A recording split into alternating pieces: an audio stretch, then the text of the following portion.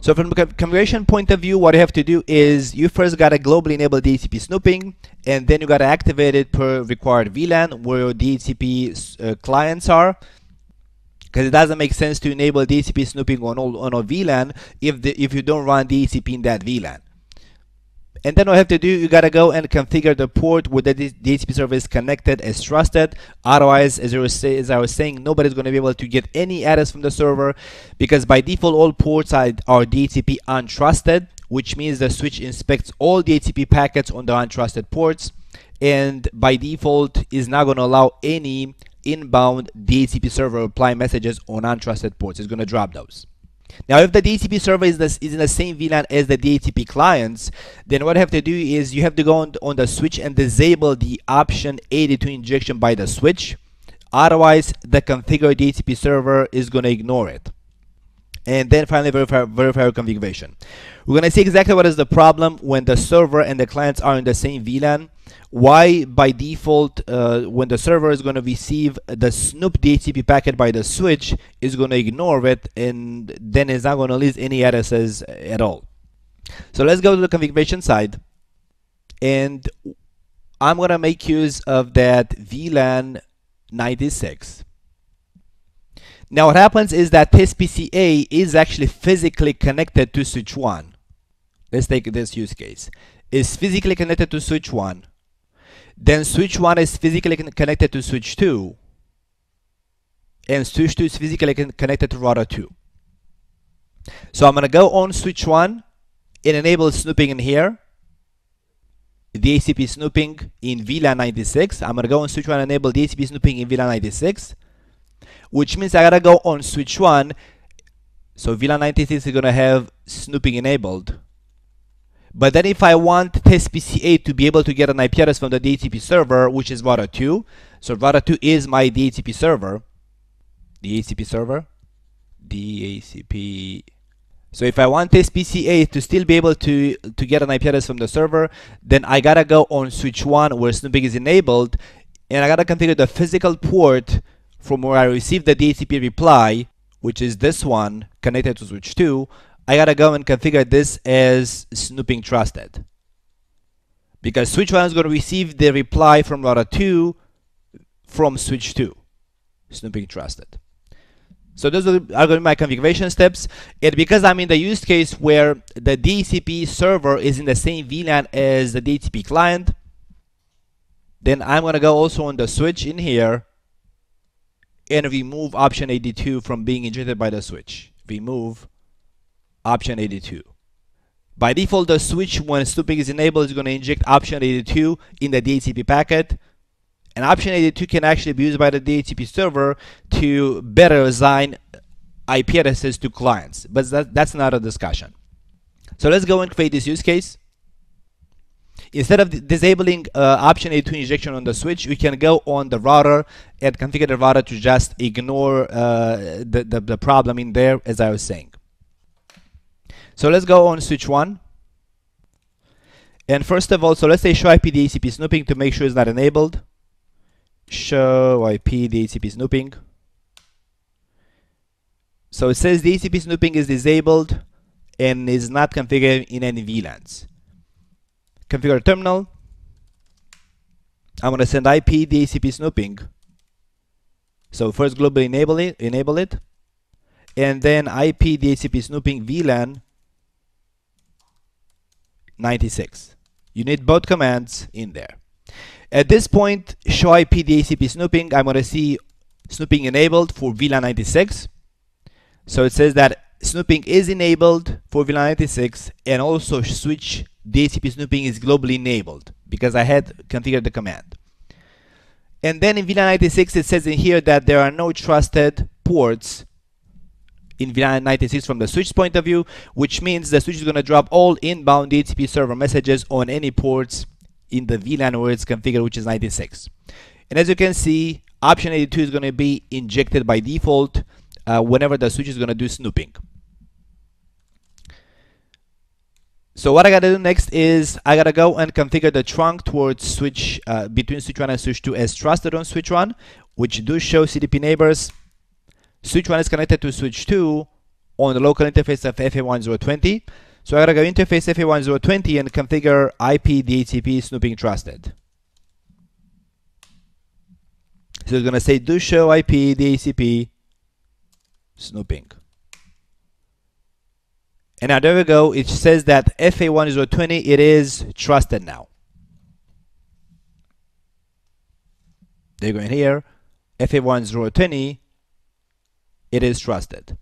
So I'm going to allow this, in this case, because interface 20 is trusted, the switch is no longer going to perform any kind of inspections over DHCP packets received on that interface, which means server messages are going to be allowed in that port to be received. So let's go now on the DHCP server, which is Router 2. Show IP DHCP binding. Let's say clear IP DHCP binding. All. Debug DHCP. Not client, not debug all. And debug all and debug IP DHCP server. Packet. Let's make sure that logging is configured debugging at the console, and it is, because I want to see the debugs. And this next time I'm gonna go on test PCA and refresh, try to get a new IP address, or I could go on switch 1 and go on the port where test PCA is connected and flap the port. Test PCA is gonna be connected on FA105.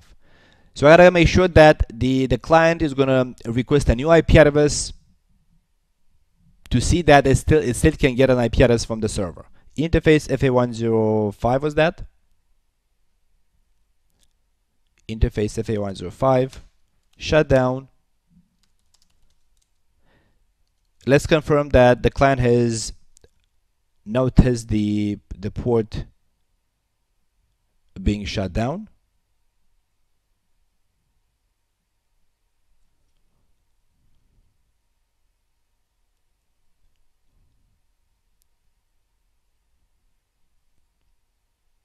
Test PCA. Okay, let's re-authenticate.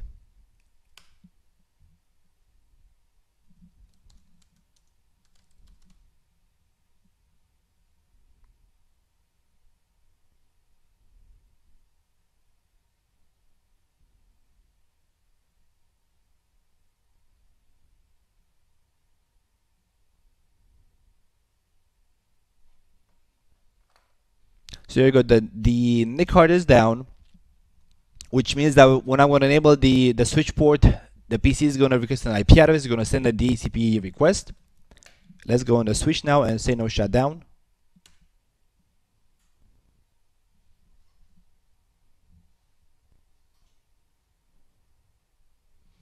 And here we go. The server received the DHCP request from the client, but it says inconsistent relay information. DHCP relay information option exists, but GIDDR is 0. So to keep it simple, what the server states is that it sees that the option 82 was injected in the DHCP request from the client, and from the server's point of view per the RFC, that means that the DHCP request was relayed, which it was, because the switch has intercepted the packet from the client. But then per DHCP design and RFC, you cannot have a DHCP packet to be relayed and keep the GIDDR address to 0. So the server says this doesn't make sense. This is not a valid DHCP request. I'm gonna drop it.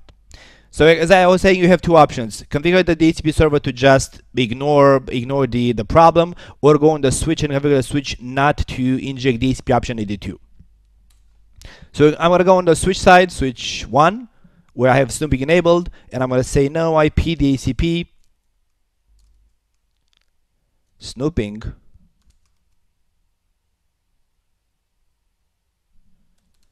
information option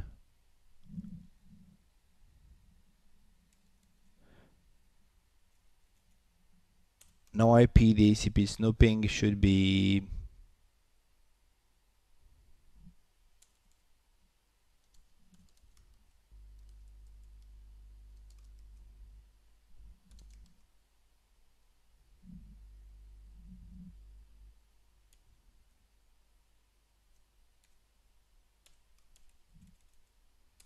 It may be IP DHCP option 82.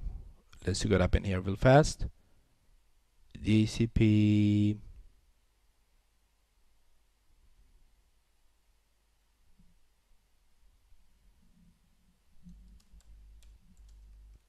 snooping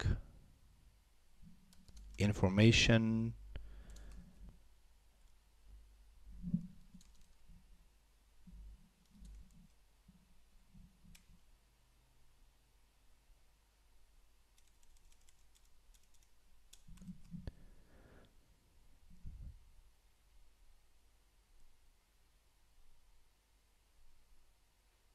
IP DHCP not binding.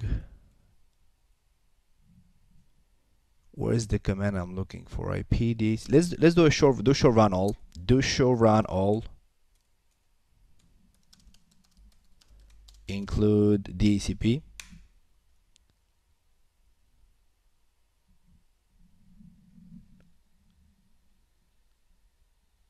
There you go. It is IP DHCP snooping information option.